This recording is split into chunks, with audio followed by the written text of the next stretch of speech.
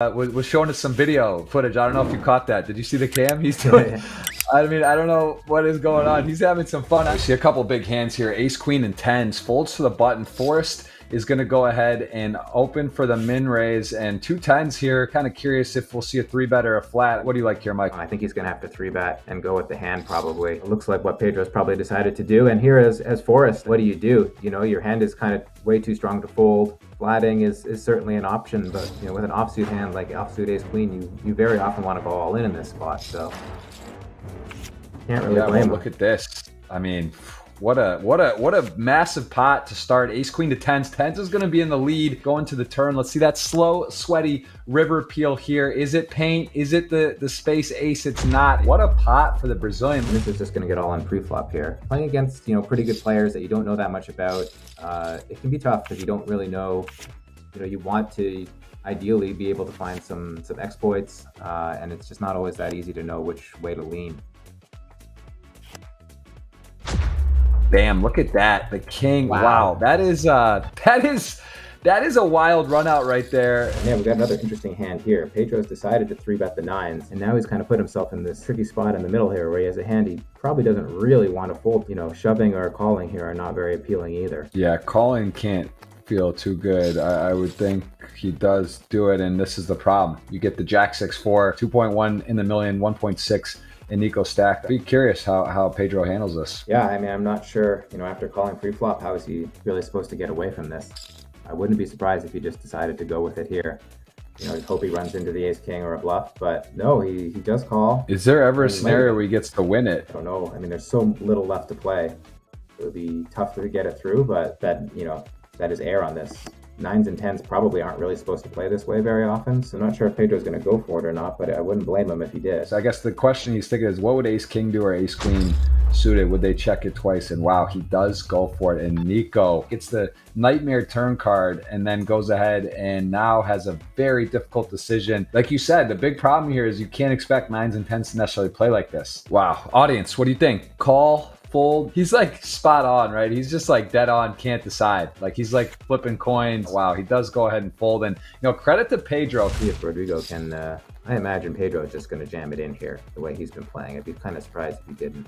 And we've already seen Aaron make this call with nines in a similar spot. Yeah, this would be wild if he somehow folded this. I just don't think that's the case. But yeah, I would think that this is a better call than the last one with nines, but not entirely sure. It's close. Yeah, it's interesting.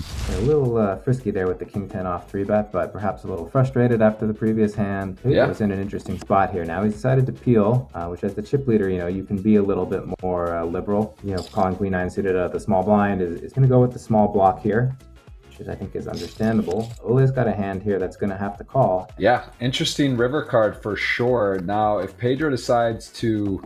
So he checks. Now Ole though with 1.9, 1.1 in the pot. Very, very interesting. Does he go for the whole enchilada? Does he go big? Does he not have to go big? What do you like for a size here about Ole? I think with the ace of spades, I probably just like the big size. I mean, yeah, all in or like effectively all in.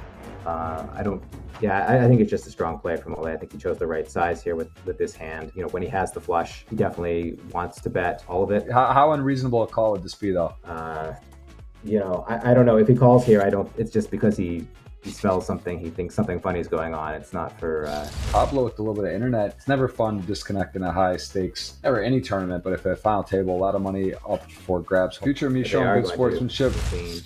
Even a hand like you know, queen 8, very possible. Even ace queen, of course. So lots of queens, but even, you know, he could check back some strong hands as well himself. You know, checking back a hand like pocket aces or something is you're probably wow. Pedro's getting after it here. Not good timing when you flip or somehow you're cooler, but it turns out that Pedro's got another candidate here. Will he go after Ole again? And he does. And you know, Ole's got a tough spot here. You know, my guess is that he's probably supposed to fold, but if he senses that Pedro's just too far out of line, you know, the ace jack's a hand that he could make a stand with. Wow.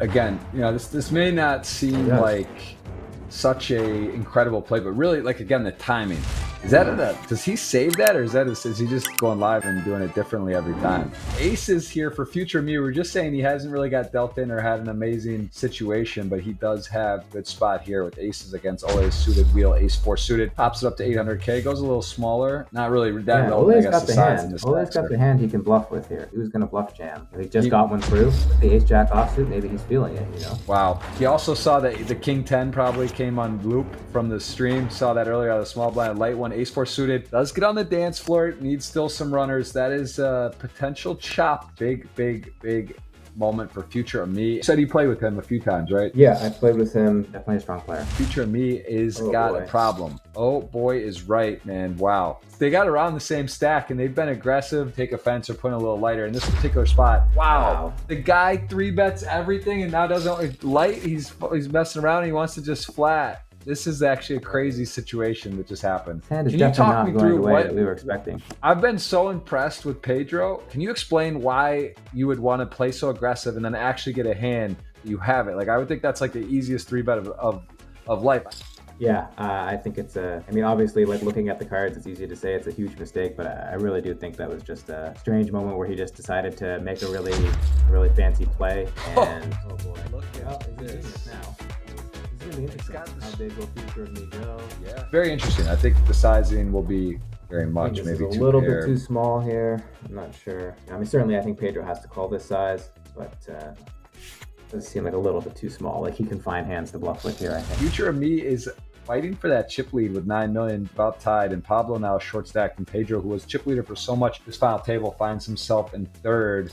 And future of me, they say it's not so fun when the bunny's got the gun, and he is now turning up the fuel. Pedro just decided, you know what, this is too convenient that he's 3-betting me now as the chip leader. I have a pair, it's 4-handed. Do I want to surf it in, but do I really want to put it at risk for the difference? And kudos to future of me. Nice play, and this could get saucy. I mean, this is good. Future of me and take it up probably to really big here, I would imagine. 1.6 was the number I had in my head. He beat me to it. ARAM, in a sense that I feel like he's very aggressive, but when he gets aggression showed to him, oh man, I mean, I just can't imagine him folding right after the king jack suited calls, and this is quite the flop for future of me. Goes 700K, and ARAM is going to be put in likely a very difficult situation. Of course, there still is cards to come, but at the moment he is in dire straits. That card could save him. Yes, that's gonna help keep less money going into the pot. But of course, I think the king jack suited in this situation was way too strong. Yeah, I'd like to see ARAM make like a smallish bet here and then check back and, you know, preserve a lot of his stack, but he's not going to do that. Now he's going to face a big bet most likely. Let's see what he does. He's got the key card. He knows he's not getting raised, right? So it's sort of just set your price. Oh wow, so he goes small, very small. Wow. Yeah, I think he's also thinking maybe I can get this guy. Definitely with the backdoor flush draw, some cards that kind of connect. As the big chip leader, I do think he might attack a little bit. Yep, spot on. And he is putting Pedro to the test here. Very draw-heavy board.